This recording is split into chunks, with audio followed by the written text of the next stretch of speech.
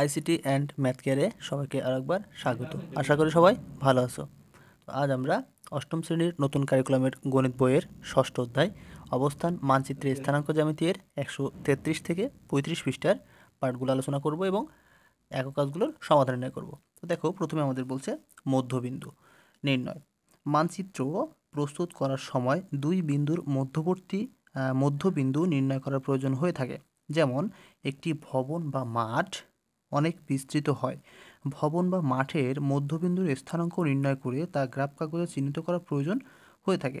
চলো আমরা স্থানাঙ্ক জ্যামিতিতে কীভাবে মধ্যবিন্দু নির্ণয় করা যায় তা দেখি। বিন্দুদ্বয় অক্ষের উপরে অবস্থিত হলে, দেখো এখানে কি আছে,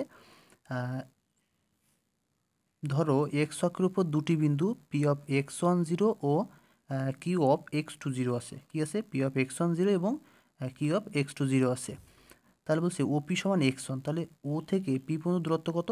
x1, এবং ও থেকে কিউ পর্যন্ত দূরত্ব হচ্ছে x2। এবার বলছে যে অতএব ও আর কি মধ্যবিন্দু, এই পি এবং কিউ এর মধ্যবিন্দু হচ্ছে ও আর। তাহলে ও আর সমান এক্স, ও আর সমান কী হবে? সে এক্স, পি আর সমান ও আর মাইনাস, তাহলে পি আর সমান কী হবে? ও আর মাইনাস কী হয়েছে? ওপি, ও পি। তাহলে দেখো বলছে সমান কী হবে? এক্স মাইনাস x1 এবং কিউ আর সমান ও কিউ মাইনাস ও আর সমান x2 মাইনাস এক্স। তাহলে প্রথমে কি হয়েছে? ও আর সমান এক্স, ও থেকে আর পর্যন্ত দূরত্ব হচ্ছে এক্স, এবং পি আর, তাহলে পি আর পর্যন্ত এখান থেকে এটুক এক্স এবং এখান থেকে এটুক হচ্ছে x1। তাহলে এই পি আর সমান কী হবে? পি আর সমান হবে এই ও আর মাইনাস ওপি, ও আর মাইনাস ওপি, অর্থাৎ পুরোটার থেকে ওপি বাদ দিলে আমরা এইটুক পাবো। তাহলে এবং কিউ আর, তাহলে এবার আমাদের কিউ আর দূরত্ব নির্ণয় করতে হবে। তাহলে কিউ আর সমান দূরত্ব কী হবে? দেখো, ও থেকে কিউ পর্যন্ত দূরত্ব থেকে ও থেকে আর বাদ দিলে আমাদের এইটুকু বেরোবে, আর কিউ বা কিউ আর। তাহলে x2 মাইনাস এক্স, যেহেতু পি ও কিউ এর মধ্যবিন্দু আর, যেহেতু কি পি আর কিউ এর মধ্যবিন্দু আর, সুতরাং P R equal Q R. তাহলে কী হবে? P R equal Q R হবে। তাহলে এই দূরত্ব এবং এই দূরত্ব কী হবে? সমান হবে। সুতরাং এক্স মাইনাস x1, তাহলে এইটুকু ছিল এক্স মাইনাস x1 এবং এইটুকু হচ্ছে x2 মাইনাস এক্স। বা দেখো, এপাশে এক্স এপাশে এক্স, তাহলে এখান থেকে লিখতে হবে বা এক্স, এইটা এপাশে চলে যাবে, তাহলে প্লাস এক্স হয়ে যাবে এবং সমান এপাশে x2 থাকবে এবং এই x1 ডান পাশে গেলে প্লাস হয়ে যাবে, প্লাস x1। তাহলে দেখো এক্স যোগ করলে 2x হয়, আর এটা x1 প্লাস x2 থাকে এখানে। তাহলে বা এক্স সমান কী হবে? x1 plus x2 by 2। দেখো এবার বলছে যেহেতু আর এক্স অক্ষের উপর অবস্থিত, সুতরাং কি আর বিন্দুর কোটি কি? শূন্য। ফলে আর এর স্থানাঙ্ক x1 প্লাস x2 বাই 2 এবং কোটি হচ্ছে শূন্য। এবার ধরো ওয়াই অক্ষের উপর দুটি বিন্দু এস 0y1 এবং টি 0y2 অবস্থিত। তাহলে ও এস সমান কী হবে? ও থেকে, তাহলে দেখো এটা ঠিক এরকম হবে, স্থানাঙ্কটা এঁকে নিই। তো এটা ওয়াই অক্ষ, ওয়াই প্রাইম, তো এখানে ও। তো এখানে দেখো, মনে করো যে এখানে দুইটা বিন্দু কী হয়েছে? এস এবং এখানে একটা টি অবস্থিত। তো এইটুকু হচ্ছে y1 এবং এখান থেকে এইটুকু হচ্ছে y2। তো এবার দেখো তাহলে ও এস, তাহলে কী হবে? প্রথমটা হচ্ছে এস আর এটা হচ্ছে টি, তাহলে ও এস সমান কী হবে? y1 হবে এবং ও টি সমান y2। ধরো এস ও টি এর মধ্যবিন্দু এল এবং এল এর স্থানাঙ্ক তাহলে কী হবে? যে 0, y। এবার তুমি এল বিন্দুর স্থানাঙ্ক বের করো। তো দেখো এল বিন্দুর স্থানাঙ্ক হবে কি? 0, y1 প্লাস y2 বাই 2 হবে। এ বলছে যে কোনো দুটি বিন্দুর ক্ষেত্রে আমরা দেখলাম কিভাবে এক্স অক্ষের উপর এবং ওয়াই অক্ষের উপর দুটি বিন্দুর সংযোগ রেখার মধ্যবিন্দু নির্ণয় করা যায়। এখন আমরা যে কোনো দুইটি বিন্দুর মধ্যবিন্দু কীভাবে নির্ণয় করা যায় তা নিয়ে চিন্তা করি। ধরো পি অফ x1y1 এবং কিউ অফ x2y2 যে কোনো দুইটি বিন্দু পি বিন্দু থেকে এক্স অক্ষের সমান্তরাল করে পিএল রেখাংশ এবং কিউ বিন্দু থেকে ওয়াই অক্ষের সমান্তরাল কিউএল রেখাংশ আঁকি, যারা এল বিন্দুতে কী করে? ছেদ করে। এই যে কী করেছে এখান থেকে দেখো, পি অফ এক্স হয় একটা বিন্দু এবং কিউ অফ এক্স হয় x2y2 আরেকটা বিন্দু। এবার যে কোনো দুইটি বিন্দু পি বিন্দু থেকে এক্স অক্ষের সমান্তরাল, পি বিন্দু থেকে এক্স অক্ষের সমান্তরাল এবং কিউ বিন্দু থেকে ওয়াই অক্ষের সমান্তরাল করে রেখা আঁকছে।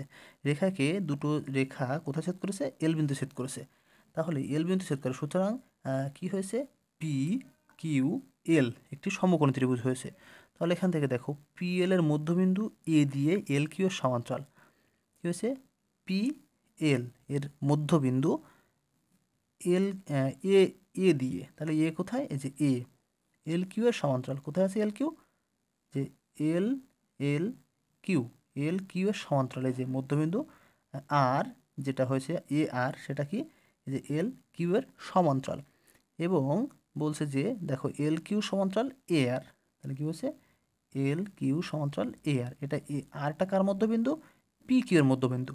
এবং যে এটা কার মধ্যবিন্দু? পি এল এর মধ্যবিন্দু। তাহলে আর এবং এ যোগ করলে এ আর এই এল কিউ এর সমান্তরাল হচ্ছে। এবং এল কিউ এর মধ্যবিন্দু বি, কোথায় এল কিউ? এই যে এল কিউ এর মধ্যবিন্দু বি। এবং বি কোথায়?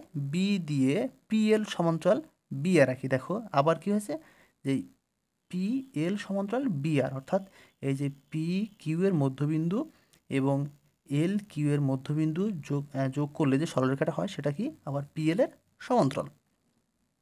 এবার আর বিন্দুর স্থানাঙ্ক কত তা নিচে লিখি। আর বিন্দুর স্থানাঙ্ক, তো দেখো এখানে আর বিন্দুর স্থানাঙ্ক হবে x1 x2 বাই 2। তাহলে ভুজ দ্বয়ের যোগফল বাই 2 প্লাস কোটি দ্বয়ের যোগফল বাই 2। তাহলে এখানে হবে, লিখতে হবে যে আর আর বিন্দুর স্থানাঙ্ক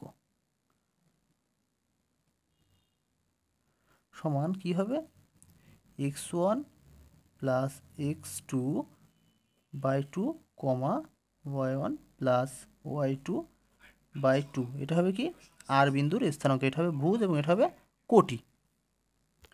এবার বলছে দেখো যদি দুইটি বিন্দু পি অফ এখান থেকে এখন পি এ আর এবং বি আর কিউ সমকোণী ত্রিভুজদ্বয়ের মধ্যে, দেখো দুইটা সমকোণী ত্রিভুজ হয়েছে। এটা কি?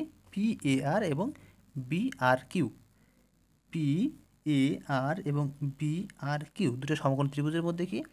এপি সমান এ এল। কোথায় আছে এপি? যে এপি সমান এ এল, অর্থাৎ দুটো সমান সমান বি আর, এই যে বি আর। আবার এ আর সমান এল বি, এ আর সমান এল বি সমান বি কিউ। সুতরাং ত্রিভুজদ্বয় কি? সর্বসম, অর্থাৎ পি কিউ পি আর সমান আর কিউ, পি আর সমান কি? আর কিউ। তাহলে অর্থাৎ আর পি কিউ এর মধ্যবিন্দু, আর কি হয়েছে? পি কিউ এর মধ্যবিন্দু। চিত্র অনুযায়ী আর বিন্দুর স্থানাঙ্ক আর সমান কী হবে? আর কমা এখানে তাহলে একটা আর দিতে হবে, আর কমা x1 plus x2 by 2 comma y1 plus y2 by 2। বলছে যদি দুটি বিন্দু পি অফ x1 y1 এবং কিউ অফ x2 y2 হয়, তবে বিন্দু দুইটির সংযোগ রেখার মধ্যবিন্দু আর হলে আর এর স্থানাঙ্ক হবে x1 plus x2 by 2 y1 plus y2 by 2। সুতরাং দুই বিন্দুর মধ্যবিন্দু স্থানাঙ্ক সমান কি? ভুজদ্বয়ের যোগফল বাই 2 কোটিদ্বয়ের যোগফল বাই 2। এরপরে উদাহরণ দেখো হচ্ছে এ 4,6 এবং বি -8,4 বিন্দুদ্বয়ের মধ্যবিন্দুর স্থানাঙ্ক নির্ণয় করো। তো এ ও বি এর মধ্যবিন্দু সমান কি হবে? 4 প্লাস -8, তাহলে এখানে 4 -8 হবে, এবং 6 প্লাস 4 তাহলে 10 বাই 2 বাই 2। তাহলে এটা এখান থেকে হলো -4 বাই 2, তাহলে -2 হবে। আর এখানে 10 বাই 2 সমান 5। তো নিচের ছকে প্রদত্ত বিন্দুগুলোর মধ্যবিন্দুর স্থানাঙ্ক নির্ণয় করো। তো এখানে দেখো প্রথমটা দেওয়া আছে, এবার দ্বিতীয়টা দেখি আমরা। তাহলে কি হবে? এখানে 4 প্লাস প্লাস মাইনাসে -8 বাই 2 কমা 6 প্লাস 4 6 + 4 বাই 2। তাহলে দেখো এখান থেকে বিয়োগ করলে হবে -4 বাই 2 কমা 10 বাই 2। তাহলে এখানে হলো -2 আর এখানে হলো 5। এবার সে -5 প্লাস 6.5 -5 প্লাস 6.5 বাই 2। সরি এখানে কমা কমা হবে। আর -5 মাইনাস -6.5 বাই 2, তাহলে -5 বলবে প্রথমে, আর মাইনাস মাইনাসে প্লাস মাইনাসে -6.5 বাই টু। তাহলে এখানে 1.5/2 হবে, 1.5/2 কমা এখানে আছে 5 আর 6, তাহলে -11.5/2। তাহলে দেখো যদি এখানে 1.5কে 2 দ্বারা ভাগ করা হয় তাহলে তো এটাকে আমরা এভাবেও রাখতে পারি, আবার এটাও লিখতে পারি। তাহলে দেখো 1.5কে যদি 2 দ্বারা ভাগ করা হয় তাহলে হবে 0.75, আর 11.5কে 2 দ্বারা ভাগ করলে কত হবে? 5.75। তাহলে এটা বাইরে চলে গেল, 5.75 হবে এটা। এরপর -8 প্লাস 6.5, -8 প্লাস 6.5/2 কমা এটা -4 মাইনাস, তাহলে এখানে প্লাস মাইনাসে মাইনাসই হবে, 4 - 6.5/2। তাহলে এখান থেকে দেখো 8 আর এখানে 6.5, তাহলে 7.5, 1.5 হবে, এটা -1.5 হবে বাই 2, এবং এখানে হবে 2.5/2, 2.5/2। এবার দেখো 1.5কে 2 দ্বারা ভাগ করলে কত হয়েছে? -0.75 হবে, যেহেতু মাইনাস আছে, কমা 2.5কে 2 দ্বারা ভাগ করলে হবে 1.25। কী হবে এখানে? 1.25। এটা যেহেতু প্লাস আছে তাহলে প্লাসই হবে। এরপর 4 এখানে প্লাস মাইনাসে মাইনাস হবে, 4 - 5/2 এবং কমা 6 - 5/2, 6 - 5/2। তাহলে কত হলো? -1/2, এবং এখানে হচ্ছে শুধু 1/2, প্লাস 1/2। তাহলে এখানে হলো -0.5, এটা হবে +0.5।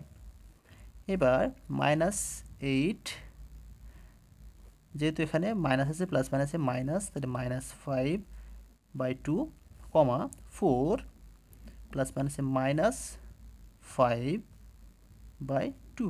তাহলে হলো দেখো 8×5, এখানে হলো 13/2, -13/2 হবে, আর কমা এখানে হবে -1/2।